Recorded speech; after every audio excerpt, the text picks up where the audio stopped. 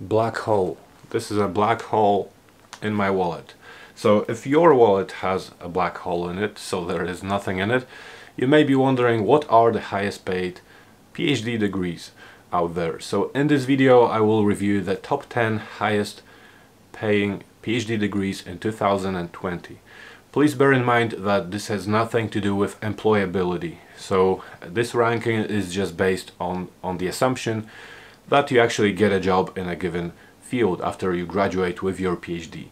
A different ranking is one based on student employability, so how likely it is to get a job after your PhD. There are some fields where this employability can be as high as 85%, and some fields in which employability is as low as 5%. So please let me know if you want me to record another video in which I review these different PhD degrees based on student employability. So just press the like button under this video if you want me to record this video, so this way I'll know that you like this idea. So now let's dive straight into the top 10 highest paid PhD degrees in 2020. Number 10 in our list is a PhD in psychology. Psychology is actually quite a broad field, and it includes a number of subfields or branches such as clinical psychology, developmental psychology, forensic psychology, school psychology, and many others. The vast majority of psychologists are clinical psychologists, so these make up around 160,000 out of 180,000 psychologists. This data is based on the US. This is where it comes from. Clinical psychologists are responsible for the assessment, diagnosis, and treatment of emotional, behavioral, and mental disorders. But as a psychologist, you can also work in academia, where you'll teach and conduct research in psychology. And the top 10 salary of psychologists, according to this data, is around $130,000 a year. Number 9 is a PhD in immunology. Immunologists focus on the area of microbiology that has to do with human immune systems and how it interacts with bacteria and viruses. Primarily they work in research, and they often work on developing vaccines, which sounds rather relevant to our current situation in the world.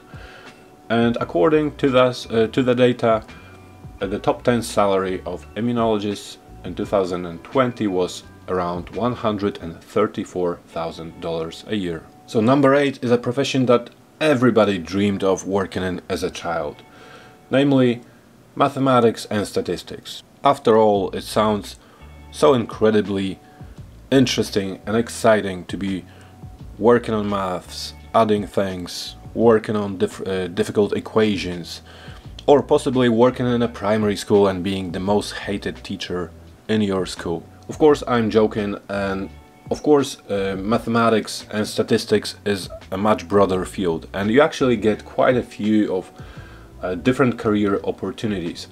You can be working in academia and working on purely theoretical things, so developing new mathematical theories or conducting research, but you will also find these people, so mathematicians and statisticians, working in finance, on Wall Street, working on high-end computer and artificial intelligence research, working in economics or behavioral sciences, or even in the data analysis field. And the top 10 salary of mathematicians and statisticians is around $146,000 a year. Number 7 is a PhD in engineering.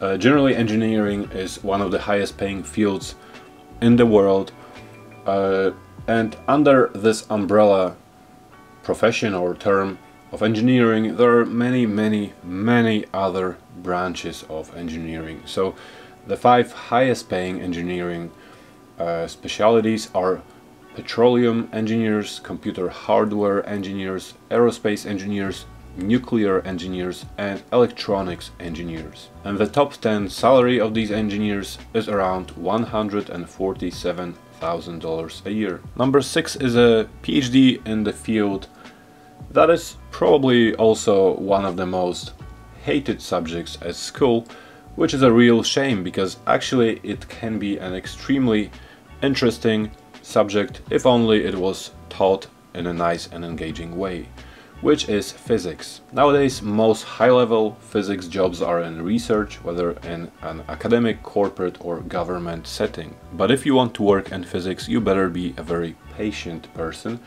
because in most cases the practical implications of physics research aren't clear until years or even decades or even centuries later. And an example of this is Sir Isaac Newton, who developed the theory of gravity centuries ago, and even still to this day little is known about this force.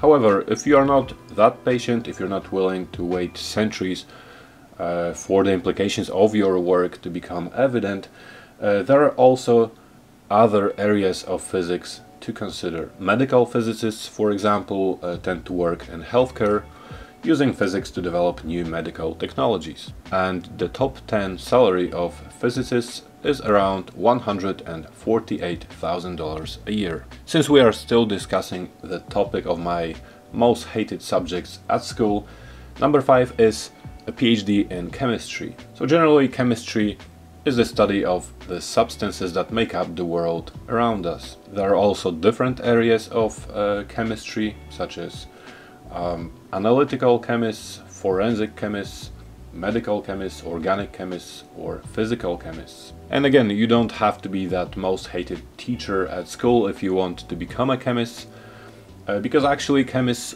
do have an incredible impact on our society, as it is their experimental research that leads to the development of everything from plastics to medicine to pollution control technologies. And the top 10 salary of chemists is around $157,000 a year. Number 4 is a PhD in pharmacology. So essentially you are becoming a doctor of pharmacy. I don't know much about pharmacology, but I do know that it's an incredibly difficult degree to obtain, and also that the most common employers of pharmacists are pharmacies and hospitals, as well as stores, grocery, retail stores with pharmacies attached. And the top 10 salary of pharmacists is around $162,000 a year. Number 3 is a PhD in nursing.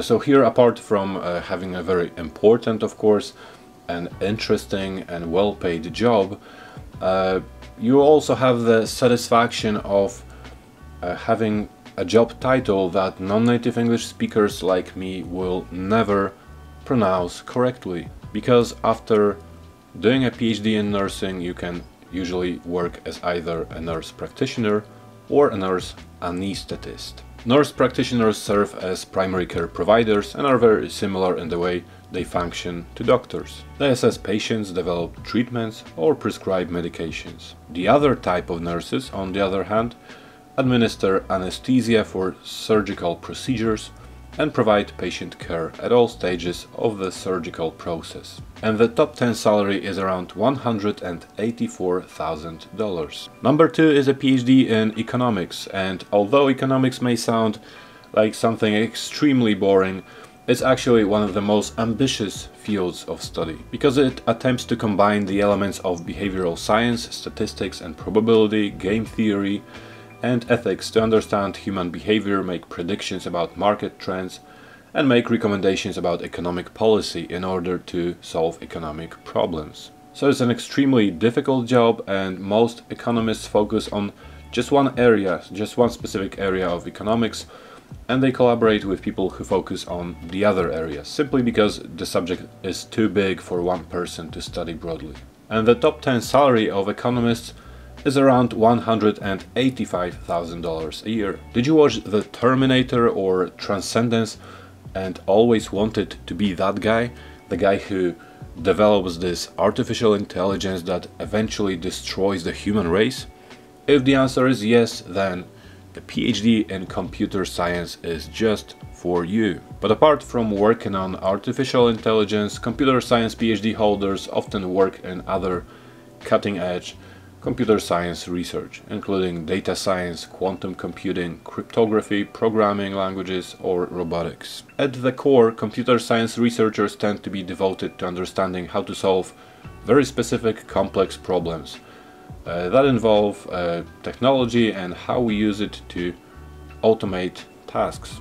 You can find high-level computer science researchers running their own companies, working for the government in a variety of contexts, working for private corporations, and teaching and conducting research at just about every major university in the United States and probably in other countries too. And the top 10 salary of computer scientists is around $189,000 a year. So these were the top 10 highest paying PhD degrees in 2020.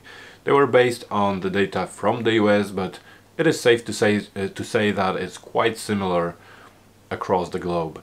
As I said before, press the like button if you would like me to record another video in which I will review different PhD degrees in terms of the graduate employability. Also hit the like button if you generally like this video, and if you're new to this channel, consider subscribing.